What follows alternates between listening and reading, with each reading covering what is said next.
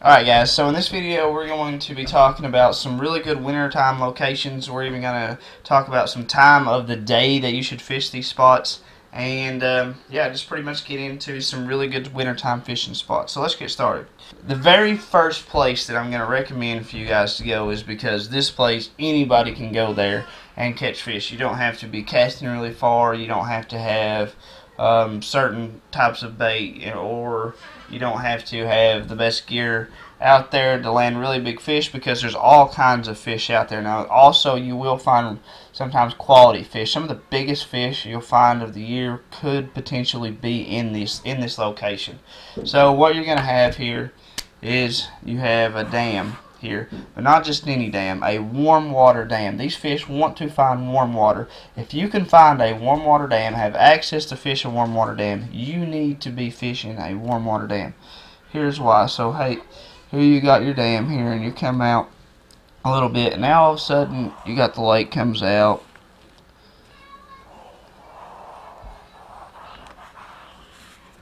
Alright, so there you have it, and we have water in here. So what happens is sometimes you can fish right up against these dams, but the water is really strong, and I don't like fishing those places. I see people have success there. I just don't like fishing those. But if you have access, you can start by fishing right up in there. That would maybe be a good place to start. I like to try to figure out where these fish are coming from. Now, if you fish a lot in the area, you'll already know, because you've been catching them here, and here, so on.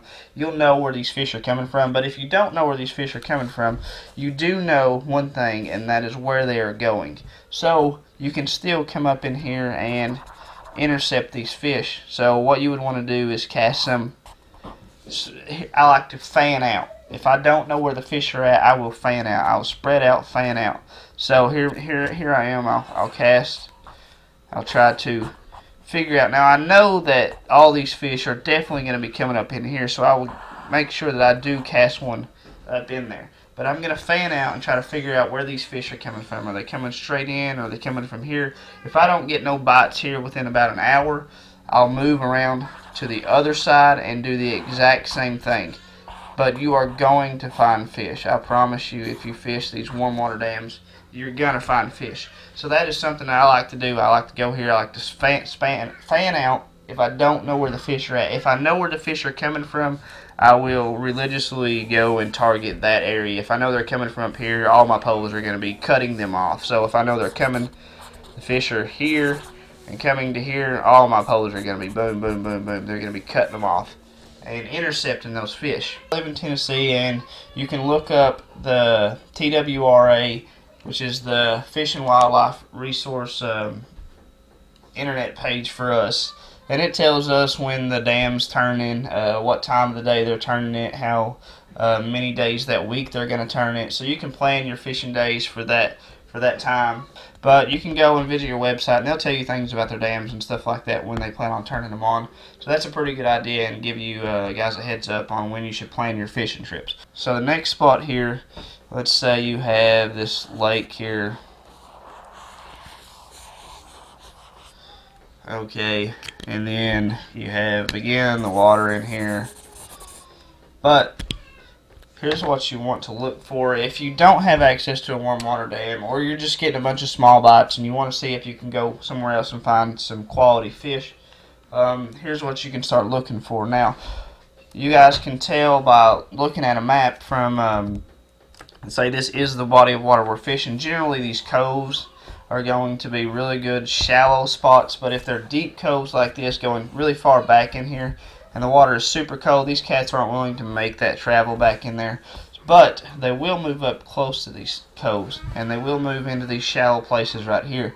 So what you got to look for is, you got to look for, okay, let's say from here in we have 10 foot of water. So it's dropping off to 10 foot of water really slow, but all of a sudden we get out here and we've dropped off to 30 feet of water. So we can tell that we've got a pretty good ledge there. It drops off relatively quickly to 30 foot of water, which would be right in here. And what you're going to want to do is find places like this where you have a really good shallow spot that has bait fish holding up in it, so you know where the bait is at, and the catfish don't want to be up there because of how cold it is. So what they're going to want to do is they're going to want to position up here in these, or down there rather, in those deep ledges at the bottom. But it's really quick for them just to be able to hop up and boom, they're into the shallow spots. But now, as far as the time of the day that you want to fish these spots, you definitely want to find sunny days. Really sunny days are awesome this time of year when the water stays cold, when it's been cold outside. All of a sudden, you get a sunny day. It doesn't necessarily have to be a warm day. It doesn't need to be in the 50s or whatever. It can still be a 30-degree day with the sun out. It will warm this shallow water really fast. And so now you're not going to want to get out there as soon as the sun comes up because you're going to be wasting your time. The water is not going to be heated up that quickly. So the best time that I've found to fish these spots on sunny days is around 12 o'clock, so about midday to about an hour and a half into the night. So you have a pretty good time span, but if you go there after dark, you're going to be wasting your time. They've done moved back out. The water started cooling off. If you got there too early, the water has not had time to heat up yet. They're not in there yet. So those are from about 12 to 1 o'clock, or 1 hour after dark. Those are really good times to be fishing that transition area and even up in the shallows itself. And now once it does get dark, what you can do, and you just have to go with the lay of the land. Now obviously this is a pretty good cast. You're probably more than likely you're not going to be able to make a cast from here to there. But what can you do? You can move alongside the bank here, and you can come be fishing here, and boom, a really short cast to that ledge, because they're going to hold up in that ledge for a little while after dark. They'll be setting up in there for a few more hours. So you can move there and still be catching fish after they've moved out of here. Now, whenever it goes deep into the night and it starts getting really cold, these fish are going to want to start looking for the really deep holes. And say you have a really deep hole here and it's 70 feet of water. That's going to be where it is. And again, it's going to be really hard to cast those places. You may be able to come here and get pretty close to those, but keep one thing in mind. This time of year, these fish, as cold as it is, are very sluggish. They don't want to move around. So if you're 30 feet from that hole, you think, in the summertime, if you're 30 feet from that hole, you're getting bit. Those catfish are coming out of there. In the wintertime, they're not going to move out of there. So it's really hard to find those deep holes from the bank and be able to access them. But there are some exceptions to this. If you have, say, right here where it was really straight, the bank was, say it was a cliff wall there, or a really steep bank, then more than likely, then that water is going to start getting really deep, really fast. You're going to have those lines showing on your map that boom.